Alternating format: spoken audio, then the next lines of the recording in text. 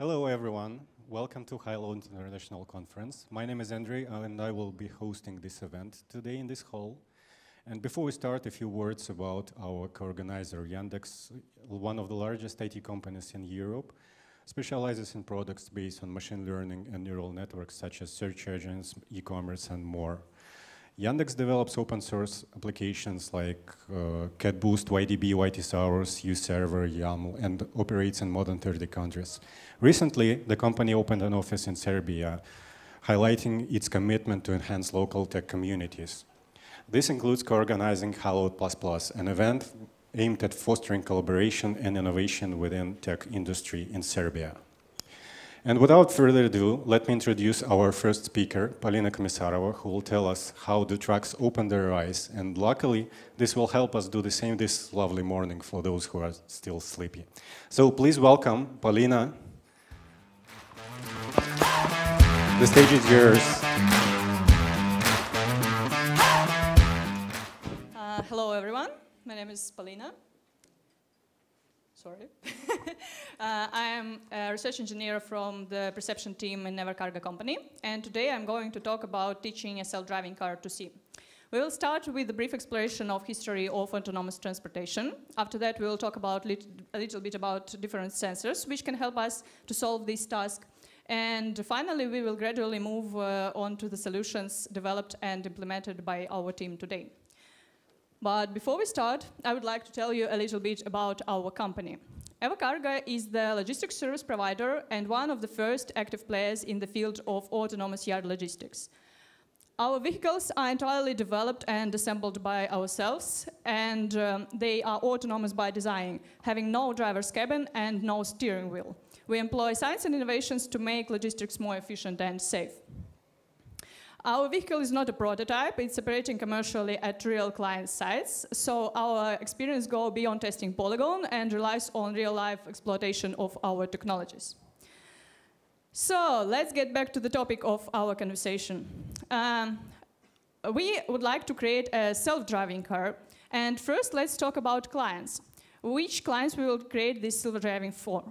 Our clients are factories, warehouse complexes, or big industrial areas, and closed areas with a wide geography, from Arabic Emirates with a hot desert climate to the polar regions with the extreme sub-zero temperatures and snowfalls lasting for 8–9 months a year. What is interesting about these territories is that there you may find lots of objects which rarely or almost never occur at public streets. For example, different forklifts, robotic mechanisms, various trucks, as well as bricks, pallets, boxes on the roads. So here you can see an example of a real situation in which our self-driving car can find itself at the territory of a warehouse complex. Our car also needs to be fully autonomous, meaning that it has to be able to operate without any human involvement, but it doesn't need to reach high speeds, at least because at these closed territories, the maximum allowed speed for any vehicle is much lower than on the public streets. Okay, we decided to create a self-driving car. How should we start? Let's start from the history. DARPA Challenge is usually considered as the event that gives the major impetus to the development of self-driving cars. It was a competition first organized in 2004 in the United States, and the task was to create an autonomous vehicle capable of traversing a route through the Mojave Desert. The route was about 250 kilometers long, and the participants were given no more than 10 hours to complete it. There was a prize of $2 million at stake, but none of the participants successfully finished the route in 2004. But the next year, in 2005, 5 teams successfully finished the route, and the fastest of them was the team from the Stanford University with a robot called Stanley, which completed the route in less than 7 hours. Let's look at this robot. This robot consisted of different groups of devices. The environment perception system was organized with 5 sensors quite similar to the LiDARs, 1 RGB camera, and 2 radars. GPS system and EMU were used to determine vehicles' position in space. Computations were performed with 6 Pentium M computers located in the trunk, and also various engineering solutions were developed for vehicles control. As we can see, the creation of self-driving car requires the development of lots of systems. But today, let's focus only on the environment perception system. As we can see, it consists of sensors. Robert Stanley used 3 types of sensors: cameras, radars, and LiDARs. Nowadays, almost all companies who are trying to create a self-driving car use combinations of the same sensors, so let's take a closer look at each of them. The first of sensor is camera. Camera is quite simple. It gives us a plain image, which can be color or black and white, and also cameras may vary in the quality of these images and in their field of view. The next sensor is LiDAR. In short, LiDAR is a set of laser beams rotating around the vertical axis and mounted at different angles to the horizontal plane. When laser beam encounters an obstacle, it reflects off it, returns, and by measuring time between sending signal and its return, LiDAR can determine the distance to the obstacle. So, the output of the LiDAR is a 3-dimensional point cloud obtained during the full 360 degrees rotation of the laser beams. In this example, this point cloud was specifically colorized for your better understanding, but even without colors, we can see features of cars, pedestrians, cyclists, trucks, and other objects. The next sensor is radar. Unlike LiDAR, radar operates in the radio wave range, and it also outputs a set of points. But this point cloud is much sparser than the point cloud from the LiDAR. And if we look at this example, it's quite difficult for us to determine to which real objects these points correspond to. It becomes a little bit easier if we correlate these points with the point cloud obtained from the LiDAR, but it's still quite difficult for us to understand these points without information from other sensors. But what is the advantage of the radar is that it can see much further than the LiDAR, so we can detect objects with the radar much earlier than the objects with the LiDAR. Okay, another sensor that was not used in Stanley robot, but which I would like to mention, is sonar. Many of you encountered its operation in regular, non-autonomous cars when you use the parking assistance systems.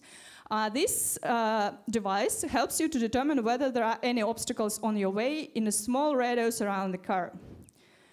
Also, all sensors vary in their prices, which also should be taken into account when we are talking about creation of self-driving car, as well as in their perception range. For example, sonar is the cheapest sensor, but it can only see no further than 4 or 5 meters away from the car, whereas radar can see up to 200 meters away from the car, but it costs 10 times more.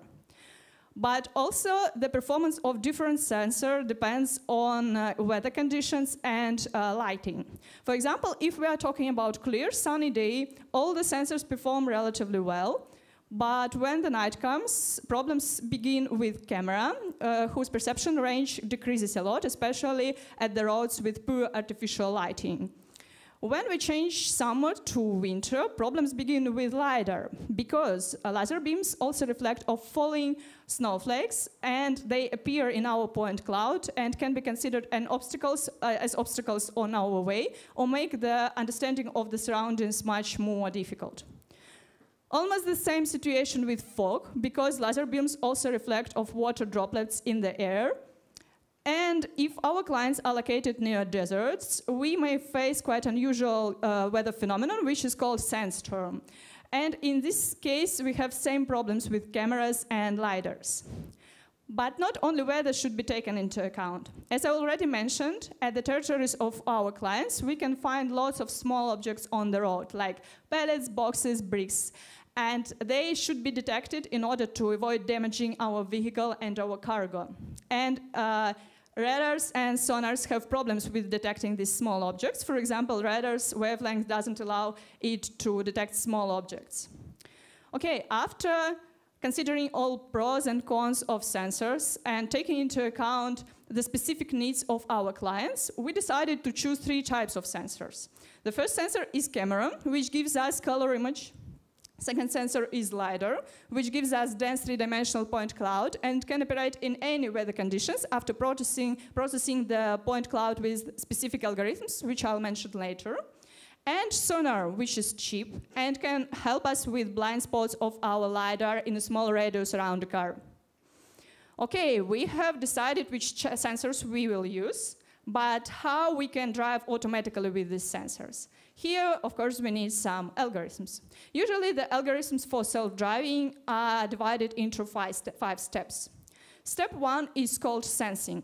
During this step, we obtain information from all available sensors. For example, this information may contain images, three-dimensional point clouds, GPS coordinates, and so on. The next step is called perception and localization. Having all the information obtained during the previous step, we want to answer two questions. The first question is where we are, meaning that we want to determine our exact position on map. And the second question is what is around us, meaning that we want to determine all the objects like people, cars, as well as traffic signs which will tell us where we are able to continue our movement and with which speed limits. The next step is called prediction. After detecting all moving objects, we want to predict where are they planning to go. For example, where cars are heading, where pedestrians are heading, and so on. And this step is a kind of step 1 for the next step, step planning. When we know plans of all other traffic participants, we can plan our own movements, taking into account where we are going to go. And the final step is called control. At this step, we want to transfer our knowledge about where we are going to move into a specific sequence of mechanical actions, such as steering, accelerating, braking, and so on. Okay, and now again, we see that even the development of algorithms for environment perception requires the development of lots of parts, and usually these tasks are solved separately by different teams in the company. So today, let's only focus on the perception and localization.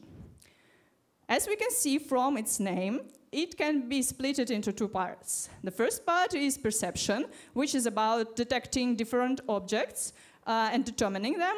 And the second part is about localization, meaning that we want to determine our exact position in space. So these tasks are quite separate. So today, let's only focus on the perception. What is perception? As we have already seen, perception is about processing information obtained from all available sensors. In our case, it's camera, LiDAR, and sonar. To be honest, the information from these sensors can be processed separately. So let's today focus only on the LiDAR perception. Why? First of all, because I'm dealing with the LiDAR perception. And second of all, because our car, LiDARs in our car have a specific place because they have the biggest field of view. Okay, LiDAR perception. What is it? How we can understand what is going on around us with the LiDARs? First, let's look at back at the DARPA challenge and Robert Stanley, and look how LiDAR perception was organized in this car. Let's recall that this competition took place in the desert, so the participants didn't need to analyze difficult traffic situations. And they didn't need to deal with difficult weather conditions. Also, the participants were able to drive in the center of the road and to move as far as possible from the obstacles at the sides of the roads, like piles of the stones, for example. LiDARs that days were much simpler than they are today. Each LiDAR consisted only of one laser beam, and they rotated in the 90 degrees range. And the LiDAR's duty was to detect objects only in 22 meters away from our car, so not so far. The algorithm that the team used was quite simple. They looked at the difference in the height between neighboring points, and if this height was bigger than some threshold value, they considered it as an obstacle. So the idea was quite simple. They didn't use any deep learning algorithms that days, and they didn't need to solve object detection tasks. So what about now? Can we do something better and solve more complicated tasks? Of course, yes, and our algorithm will consist of 3 steps. Step 1 is filtering. This step is particularly important in the conditions such as snowfall, because in this case we have lots of noisy points in our point cloud and we need to filter them out. The second step is called drivable area selection. When we filtered out all the noisy points, we want to determine where we have real obstacles which should be avoided and where we have a drivable area. And the last step is called objects detection. At this step, we want to detect all moving or potentially moving objects. Okay, let's look at each step separately. First step is called filtering. For better understanding why we need this step, let's look at an example of a point cloud obtained during a snowstorm. Snowflakes are specifically highlighted in pink in this example, and we can see a really big amount of these points. And we can't understand if there are any obstacles among them, like real obstacles. And it makes more difficult the understanding of the surroundings. Okay, the algorithm that we decided to choose for filtering these points is called dynamic radius outlier removal. And before we look at this algorithm, let's first look at the data. Let's look at the part of the point cloud obtained during the snow. In the left part of the slide, you can see an example of real obstacles, like pedestrians, corner of the building, a car.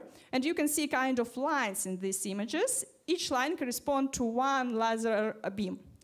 And inside these lines, you can see quite high density of points.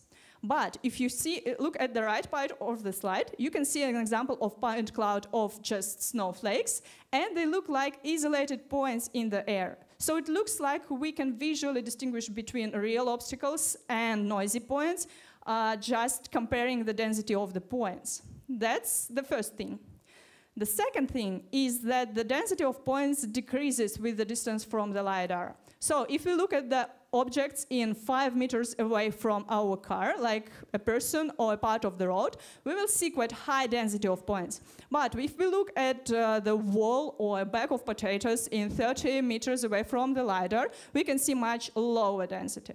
Let's use these properties to create an algorithm. It is quite simple. Let's look at each point and count the number of neighboring points in some radius. If the number of points is bigger than some threshold, then we consider this point as a real obstacle. So it looks like this point has quite high density. It is a real obstacle. But if the density is lower than some threshold, we consider this point as a noise, and we get rid of it. And the distance increases with the distance from the LiDAR, because the density decreases with the distance from the LiDAR. And this quite simple algorithm helps us a lot with removing snow from our point cloud. Okay, next step is drivable area selection. At this step, we want to determine regions where we shouldn't move in order to avoid collisions. In this step, we will use neural networks. Why? Because they developed a lot since the DARPA challenge, and nowadays almost all companies who are dealing with creation of self-driving car are using neural networks because in computer vision they developed a lot. Usually, creation a neural network requires the development of 3 steps. The first step is data collection, during which we collect data for training the neural network. The second step is data annotation, when we tell which points correspond to which classes, for example, obstacles or real road points. And the last step is neural networks training, using all this annotated data. Okay, let's look at each step. First of all, we need data. Where can we get data? Simple answer is open source. There are really lots of data available open source, and also data for LiDAR perception, but there is a problem with this data called domain shift. Let's look at these 2 images. First of all, we can see these kind of circle patterns at each of these images. These circle patterns are obtained when the LiDAR laser beam rotates and encounters a road. And when they complete this 360-degree rotation, we see these circle patterns. In the left image, we can see these circle patterns are concentric. But in the second image, we can see that they are intersect. That's the first thing. And the second thing that we see that in the left image, the density of these circle patterns is much higher than in the right image. Why? Because the first image was obtained from one LiDAR, so there are only concentric circles. And the second image was obtained from 2 LiDARs. They are mounted at different positions, so these circle patterns intersect. And also, the first LiDAR consisted of 64 laser beams, but the image from the second image was obtained from 2 LiDARs consisted of 32 laser beams. The more laser beams we have, the bigger the density of the points. The left image was obtained from the open source, and the right image is from our car. So we see that they are quite different. And if we train our neural network on the images like on the left-hand side, it looks like it will perform poorer on our real data. Another thing is that almost all open source datasets were collected at real public streets. So these datasets consist of lots of cyclists, traffic lights, and so on. And our neural network will be good in detecting, for example, cyclists. But in our industrial areas, we see cyclists not so often. But we see lots of trucks, lots of forklifts, robotic mechanisms, which we can't find at real public streets. And that is the domain shift. The problem is that we have different data in our open source data sets and in our real data. Okay, what is the solution? Imagine that you haven't created your self-driving car fully. You haven't created all the systems, but you already want to solve perception tasks. You want to collect data, and the solution is called sensor unit. You can create a kind of device consisted only of your sensors, only of your sensors which you are going to use. It can be quite simple, made of tape, but you can also invite your engineers to create a kind of better device where all the sensors are located exactly at the places where they will be located in your real car. Okay, and this is this thing which will help us to collect the data. This thing can be mounted at any vehicle, no matter if it is self-driving or just simple car. Okay, we have collected data. What should we do? Annotate it. Okay, but here is another problem. The annotation of 3-dimensional point clouds is very time-consuming, very expensive, and difficult. It is much more difficult than annotation of 2-dimensional images. And so we cannot annotate everything. We need to select data specifically for our needs. We need to find some specific data. For example, we need to find data with these small obstacles on the road. But how can we find it among all the data which we have collected? Here, we decided to use one of open source neural networks, which is trained on images. What can this neural network can do? It can detect objects of any classes. For example, boxes, pallets, people, cars, dumpsters, and so on. So we can ask this neural network to detect any small objects. But wait, we don't have images, we have point clouds.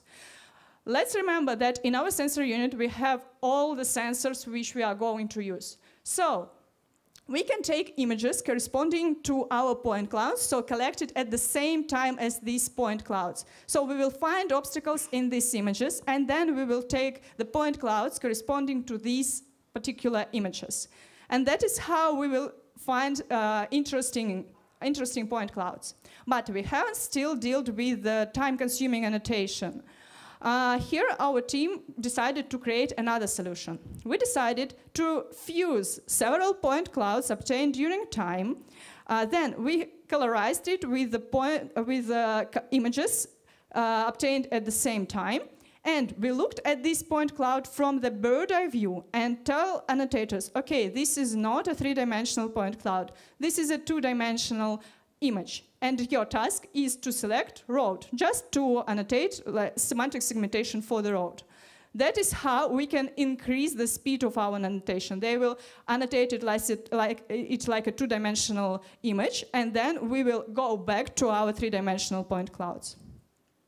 Okay, that is how we collected lots of interesting data, we annotated it, and it's time to training a neural network. Before we will talk about the architecture of a neural network, let's again look at the data. We have already seen these circle patterns in the point cloud. We already know that they occur when our laser beam rotates and encounters road points. Okay, let's use this property. The problem with training neural network and with using neural networks in self-driving is that it has to be fast. It has to be small and work fast. Because our LiDAR obtains 10 images per second. So our whole pipeline has to work not slower than 10 Hz. Okay, so the problem is that we cannot process each point separately. We want to somehow combine them and process like some sectors. Okay, the idea which we decided to use is to split this point cloud into cylindrical sections. If we look at this point cloud from the bird's eye view, these cylindrical sections will look like this. But if we rotate a little bit our point cloud, we will remember it is three-dimensional, and these cylindrical sectors will look like real cylindrical sectors. So the idea is that we take all points which correspond to one sector and transform them somehow into like one point or one vector per sector. And this is how we will decrease the amount of information we will use. Okay, the whole pipeline is at the upper part of this slide, but we will discuss each part separately. First of all, we will take all the points we have and put them into some small neural network, which will give the vector representation of each point. In order not to have too much mathematical notation in this presentation, let's replace it with some colorful rectangles. Okay, we have a kind of hidden representation of each point. And now we put points of each sector in another neural network called PointNet. And this neural network, also not too big, will transform several vectors from one sector into one vector per sector. And this is how we will decrease the amount of information we will process. Okay, and after that, we need to solve the semantic segmentation task. What is it? This is the task when we have to assign label for each sector. So we need to determine which sectors correspond to the road and which sectors correspond to the obstacles. This neural network is quite similar to the neural network for the same task for two-dimensional data. We won't discuss it in details, but this is the neural network which help us to determine which class each sector corresponds to. But we remember that in each sector we have several points, and they can be both obstacles and roads. We have mistakes here. Let's recall that we have vectors for each point in the beginning, and let's insert this information into our neural network. We will change the architecture a little bit, and this will give us the information about class of each point. And this is how we solve the drivable area selection task. So now we know where we can move, where we cannot move. And the last part is object detection part. First, let's decide which objects we are going to detect. Of course, we need to detect objects which mostly occur at the territories of our clients. This may include pedestrians, cars, trucks, for example. And after that, let's again look at the point cloud. Let's look at this example and see that it looks like when we look at the point cloud from the bird's eye view, we can visually distinguish where there is a road and where there are cars. Here they are. So it looks like if we look from the bird's eye view, we can understand where the objects which we want to find are located. And we can think that neural network will be able to do the same thing. So now let's not use difficult cylindrical splitting. We will do something easier. Let's split our new point cloud into a kind of columns. If we look from the bird's eye view, they will look like just squares. Each square consists of several points. Each point has 3 coordinates and also the intensity of the signal. And if we rotate our point cloud, we will remember it is 3-dimensional, so it's not squares, it's columns. So again, as it was with the drivable area selection, we will transform separate points into one vector per each column.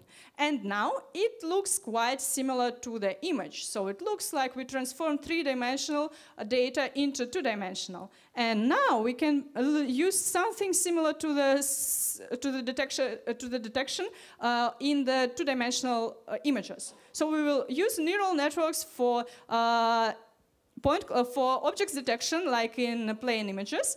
And this will give us bounding boxes. What is bounding box? Bounding box is the center of the road, the coordinates of the center of the road, as well as its length, width, and height, and also the angle of the rotation and the class. So what this bounding box corresponds to: pedestrian, car, truck, and something else.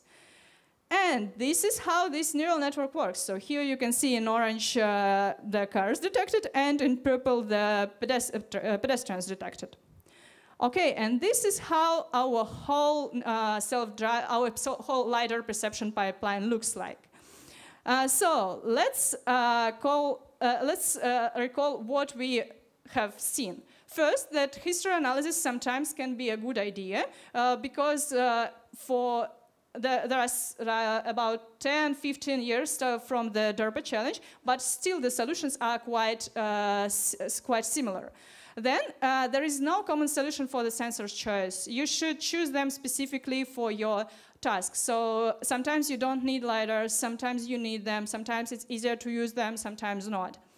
The next thing is that you don't need for your all systems to be ready. So sometimes you can create a kind of sensor unit just to collect all the data and to start solving perception tasks earlier. And you can see that some tasks still can be done without deep learning. Sometimes classical algorithms can help us even in computer vision tasks. And before choosing algorithms, you should look at your data and maybe find some interesting properties about it that will help you to choose better algorithm. Okay, thank you very much for your attention. If you have any questions, you're welcome. Thank you very much, Polina. Yes, I already see the hand over here. I will pass my mic here. Thank you for the beautiful presentation. I have a couple of questions. Can you please rewind to the slide number 87?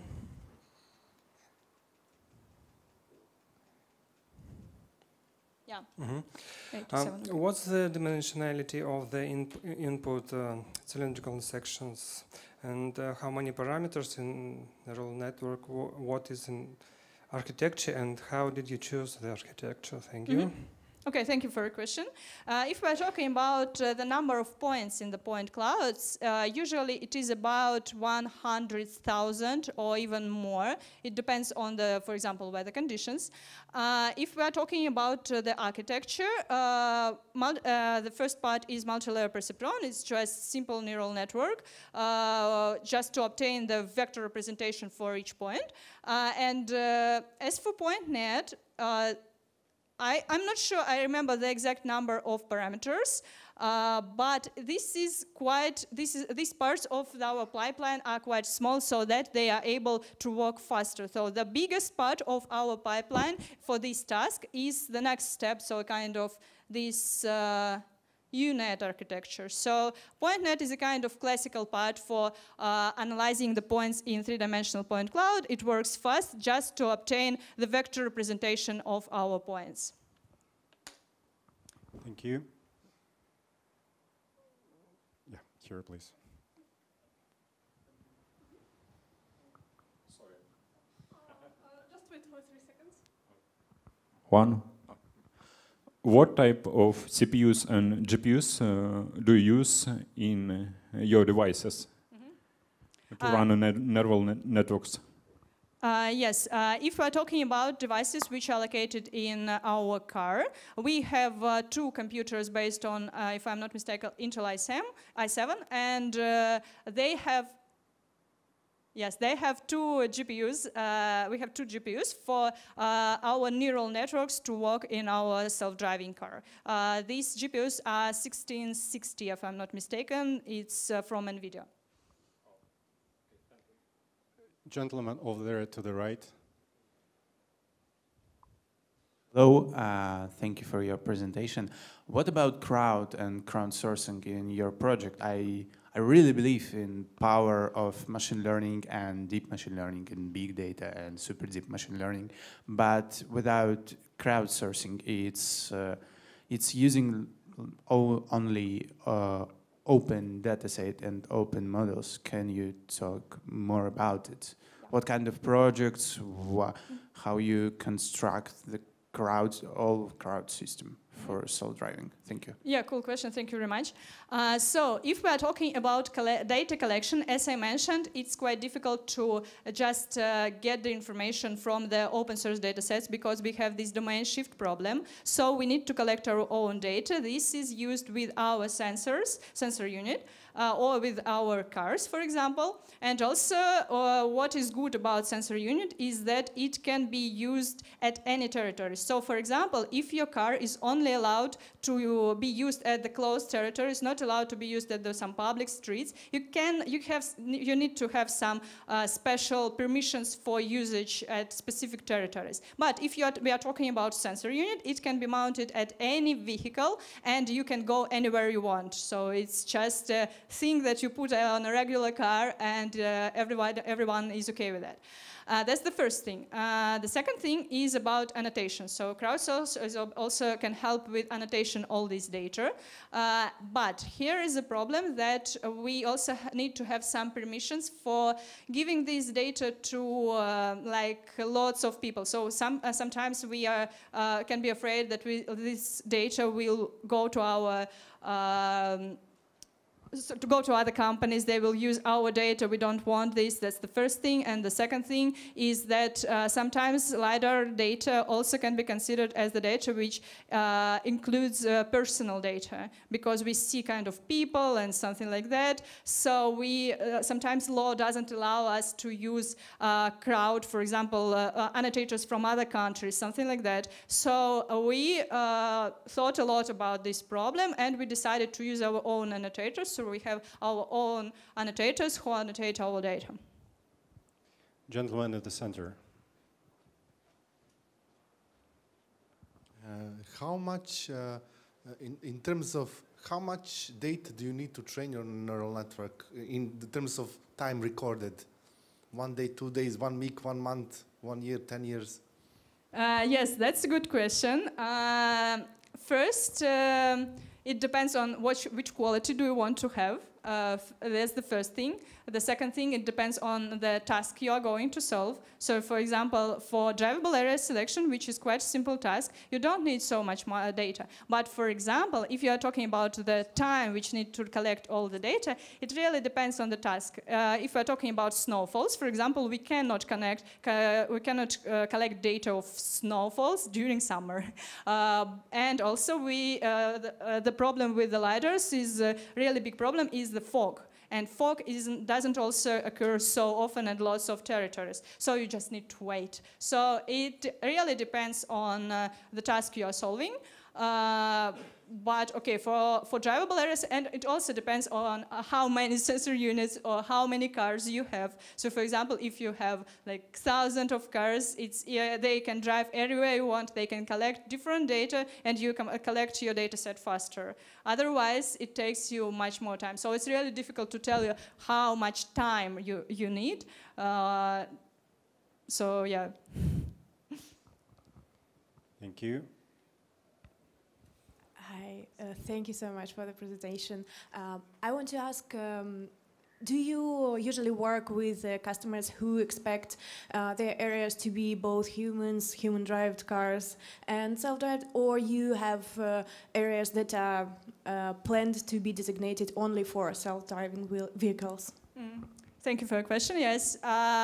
Nowadays, we of course work with territories where we have real pedestrians and simple cars, non-self-driving cars, at least because most of these warehouse complexes, industrial areas, they also have different tracks. And of course, these tracks come from the city. They bring this cargo from the city to these closed industrial areas. So anyway, you will face these trucks. But our car is specifically used for these closed areas. Maybe in future we will have only self-driving. So maybe in future we will deal only with these self-driving cars, and it will be easier. We don't need to detect pedestrians who are running in front of our car, something like that, jumping or something else. So yeah, good future. Another question here. Thank you for an amazing presentation. Thank you. My question is about the future of your industry and your research. So coming from natural language processing, we saw how in the last year, a lot of the specialized problems were completely eliminated. So no one is doing name entity recognition or part of speech tagging. We just have one general purpose model that does everything. And it feels like autonomous driving is going in the same direction, with all the companies like Tesla building huge clusters and building one model, not just for perception, but for end-to-end pipeline. Is it similar to your vision, and do you plan to try something like this next year or this year? Thanks for your question. Yes, we also are thinking about this combination of different tasks in one neural network, at least because it can work faster. You don't need separate neural networks for each task. It will process a point cloud in one step. Now we don't try it. I have seen some papers in this year that are talking about also this approach to the self-driving. Yes, this is really a good idea. It can also, I don't know, we will have only a few people who will train one neural network. We will get rid of all this camera stuff and something like that. Yeah, so that's a good idea. Really, we are thinking about it. We didn't try it yet, but it's a good idea. Yeah, thank you. Thank you. Unfortunately, we don't have enough time. I encourage you to grab our speaker and go to the discussion zone there. We have a few formalities left. Please rate the talk. Don't be shy. We definitely needed to get better. We have a special prize for the person with the best question asked. Polina, please, who was the one? Who's? Well, I needed to be prepared for that. I think I like the question about annotators and some crowdsourcing. Yeah, so maybe this one. Please raise your hand. Yeah. Yes, the person behind the pillar. So, Polina, thank you. We have a special gift for you as well. So, yeah, another round of applause, please.